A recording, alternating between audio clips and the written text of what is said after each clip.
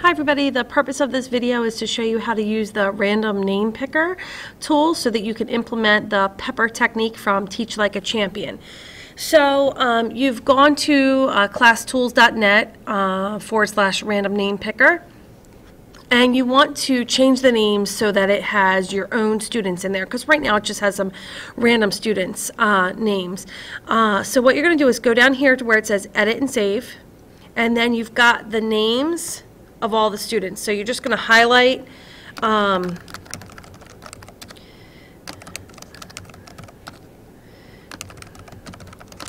you're going to randomly put the students' names in.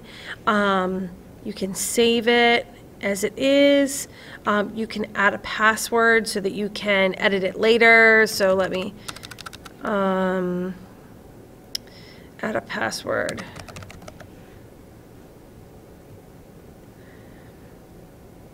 All right, it's now going to be loaded to your own address.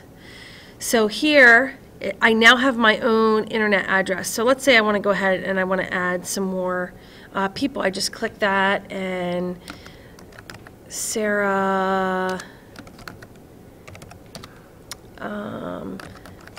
Kara,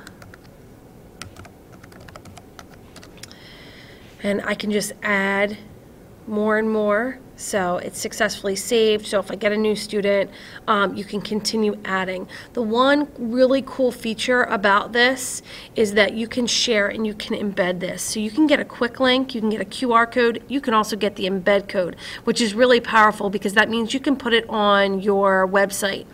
Now, don't feel like you have to put students' last names, especially if you're going to embed it in your class website. You might want to just put their first name. But this is a really awesome tool, and you can see once it's saved, you just click the name, it'll randomly spin, land on a person, and then you call on that person.